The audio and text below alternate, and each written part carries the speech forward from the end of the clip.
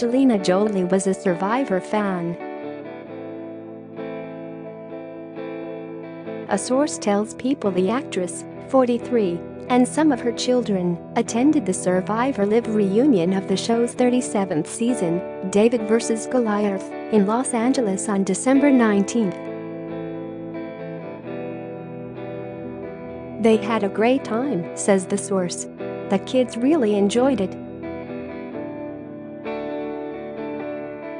Jolie's attendance at the long-running CBS show, which has already aired, might have surprised a few, but it stemmed from her friendship with writer, producer, and actor Mike White, who is a contestant in the latest season as a member of the Goliath tribe.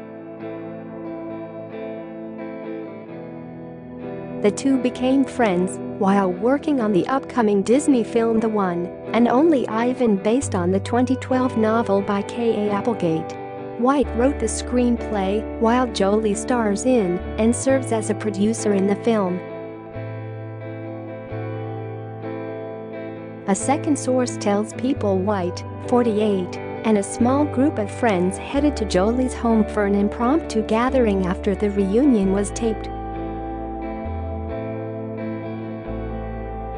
Ivan also features Sam Rockwell in the titular role of a gorilla trying to piece together his past with the help of his friends as they hatch a plan to escape from captivity. Bryan Cranston, Helen Mirren and Danny DeVito also star in the film. The Oscar-winning actress has 6 children whom she shares with ex-Brad Pitt, Maddox, 17, Pax, 15, Zahara, 13, Shiloh, 12, and 10-year-old twins Vivienne and Knox. In December, Jolie opened up about her parenting style during an appearance on BBC Radio 4's Today. "Children can do 2 things," she explained to host Justin Webb when asked what drove her move from her wild past to her more serious, humanitarian work. "They can make you grow up, and you do, and they also add a sense of wild themselves. My kids all have a good rebellious streak that is wonderful and curious," she explained.